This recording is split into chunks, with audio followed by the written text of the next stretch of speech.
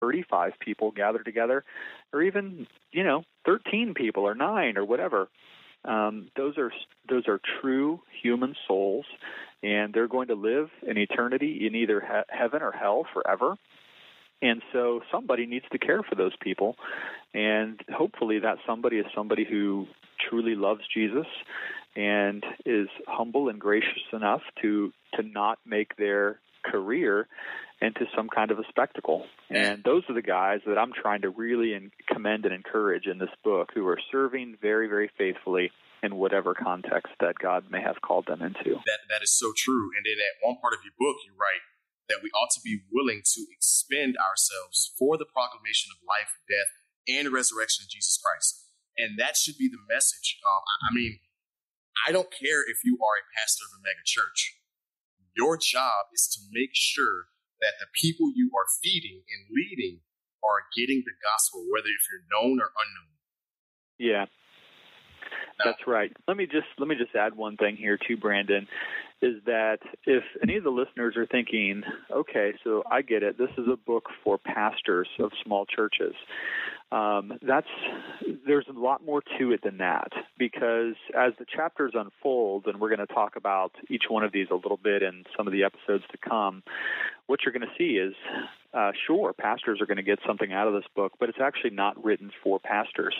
I am writing for the homeschooling mom just as much as I am the minister. I'm writing for the business person who's trying to bring their faith into their place of employment.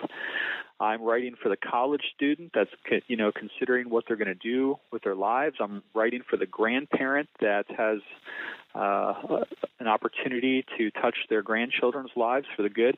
I'm really writing for everybody, not just pastors, but anybody who wants to make a difference in this world and is okay with that difference being somewhat small, unknown, and lightly regarded by our secular world today. Amen. I totally agree. Now, you also wrote in your book, and I chuckled when I read it. It says, have we become an entire culture of frogs and toads chanting and croaking our own names? Yeah. Like, I read that and I'm like, am I? Yeah, so at the very beginning, I quote from a famous poem by Emily Dickinson, which kind of clarifies that strange image of frogs and toads croaking. If you don't mind, let me quote the poem. Yeah, please. He says, "I'm nobody. Who are you? Are you nobody too? Then there's a pair of us. Don't tell. They'd advertise, you know. How dreary to be somebody. How public like a frog to tell one's name the livelong June to an admiring bog." And so Emily Dickinson is talking about the same thing I'm talking about here, that there's a contentment in being a nobody for Christ. And she compares that to a bog with a bunch of frogs croaking all day long. And what are frogs doing when they're croaking? They're drawing attention to themselves. Absolutely. Trying to gain a mate or whatever it is frogs croak about. I have no idea. But that's kind of what we look like in our social media consumed age. You're a guy that's on social media. I am too. And I'm sure everybody on social media, the point of it is that you post things that are important to you, maybe articles or pictures, family pictures. I just posted about our new puppy dog we got last night on Facebook.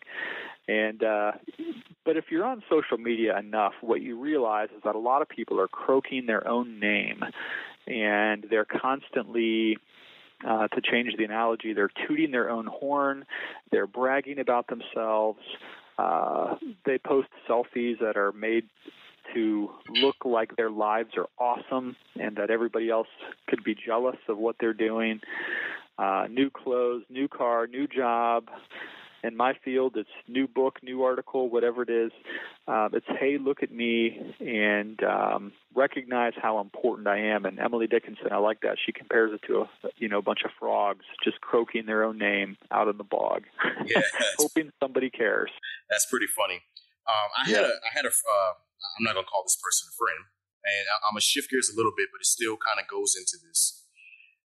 bragging about the amount of women he slept with and is sleeping with. And then made a nasty joke toward me that I'm going to be a 40-year-old virgin. And I told him, I said, there's a difference between the two of us. I know who I am, therefore I don't have to sleep around with anyone. You don't know who you are, so you sleep around to find your own gratification. I'd rather be a 40-year-old virgin and keep my soul intact than to sleep around and lose who I am in Christ. Right. I mean, I don't have to be known by the amount of people I sleep around with. That's disgusting. I mean, think about the pastor. They have megachurch pastors that do stuff like this. Yeah, they're known on a national level, but they're also known in other people's beds, if you know what I mean. Yeah, man. So why are we chasing our own self-gratification when we should be chasing and making Christ known and making him the famous one? Yeah, exactly.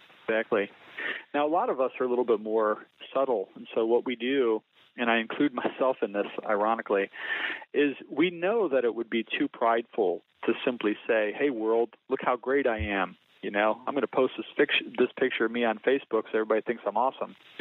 So instead, what we've done as a culture is we've come up with this thing called the humble brag, which I also mentioned in the introduction to the book. Yep.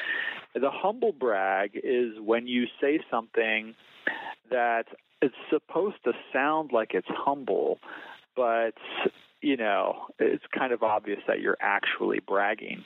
And so I give a couple of examples from a New York Times article about the idea of the humble brag.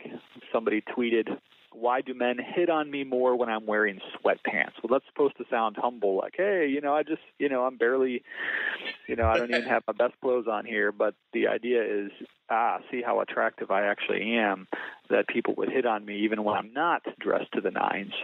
And we do this all the time, and even Christians do this. One of the things that Christian pastors do a lot, and again, I can't rip on, I'm one of these guys. I'm a Christian pastor myself. But it's like whenever, let's say a guy gets a chapter in a book or something like that, or maybe he gets to speak at the Evangelical Theological Society, gets to give his paper. He always says, I'm so humbled to have been chosen to present my paper at the esteemed ETS conference or something like that. And he said he's humble right there in the tweet, but what is the tweet doing? The tweet is there to draw attention to the fact that he was chosen to give his paper at the Great Society or whatever it is. So even we Christians, and if anybody looks at my Twitter feed, you're going to find it there too. I'm a humble bragger. I confess I'm a sinner in need of grace. But the problem is, like, at the end of the day, am I doing what I'm doing for the glory of Christ, or am I doing it to enhance and to further my own reputation? And it's a trap that we all fall into, and I think I even confessed that at one part. It's either in chapter 1 or the introduction, where I say, hey, look, man, I'm admitting that I used to want to be like one of these guys, these famous pastors. I used to want the same attention that they had. And sometimes it comes across as though if you don't have that attention and that fame, you must be doing something wrong or unfaithful in your ministry. Because, they have these conferences, and we've probably been to some of these conferences before, Christian conferences. Who do they get for the speaker? Well, they get the guy who sells the most books and has the most famous name. And then he'll often get up and he'll give a few, talking points about how successful his ministry became. And after a while listening to the talk, you're not sure if he's really talking about Christ or if he's just giving you his own resume. But it's almost always carries the implication. Now, they'll never say it in so many words, but it almost always carries the idea that if you simply do what I did, then you can have as broad, as big, and as important of ministry as I do too. And a lot of pastors of small churches, like your pastor and like myself, we go to these conferences, and unfortunately, and this is true, sometimes instead of feeling really encouraged, we end up feeling bad that we don't have these kinds of huge, broad platforms that some of the more famous pastors do. And then we end up kind of beating ourselves up like, well, maybe I'm not faithful. Maybe I'm not important. Maybe what I do doesn't matter. And that's exactly the opposite of what I'm trying to say in this book, that you are important, even if you're small and unknown. Yeah, and I remember I was at a General Assembly, and we had this speaker that spoke and basically said the stuff that you said along the lines of being a mega church and, bringing people to Christ and all that.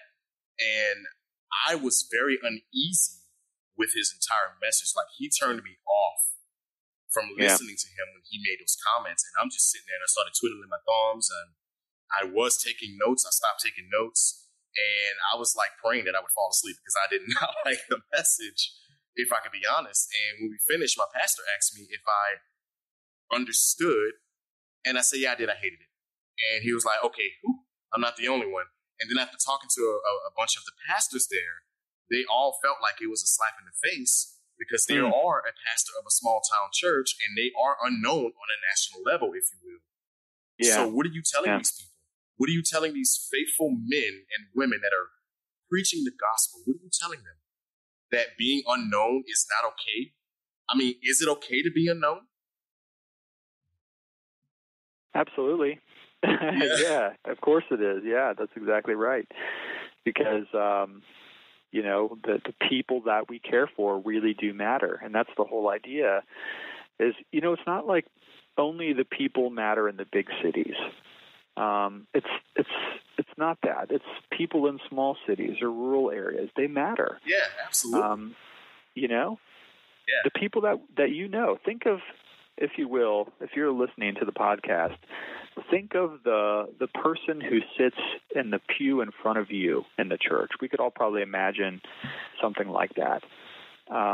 That woman, that widow, that couple, that college student, they have a soul that is precious to our Lord Jesus Christ. And you have an opportunity to care for that person, whether you're a minister or not. Even if you have no particular title or office in the church, you don't even have to be an elder or a deacon to care for human beings. You can be a titleless, role-less person and still do incredible things for the ministry. Yeah. So one of the big, overarching frameworks of this book, and it's only 100 pages, it's a short book, is that I'm looking at the lives of the people that surrounded the Apostle Paul. I'm not looking at the Apostle Paul himself, because he gets a ton of attention, as he rightly should. Paul is one of the great saints of the church, one of the truly most important human beings to ever live. Of course, Christ is greater, but Paul is super important, right? But even when you look through the book of Acts, what you find is that Paul was surrounded by a number of lesser-known people. That there aren't many Bible studies written about Epaphroditus. There aren't many Bible studies written about Apollos. There aren't many Bible studies written about Priscilla and Aquila. But all of these people were surrounding the Apostle Paul, and they helped and contributed to the early church's ministry in greatly significant ways. So that's why I'm trying to encourage even your average listener who's not a pastor, elder, or deacon, just a regular old person, wants to serve Jesus, you can make a difference too.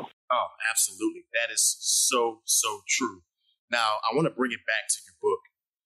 You have a subtitle in the introduction that says, Celebrity Christianity Not Working. Why is that? And I know the answer, but why is that? Well, I don't think it's working for a lot of reasons.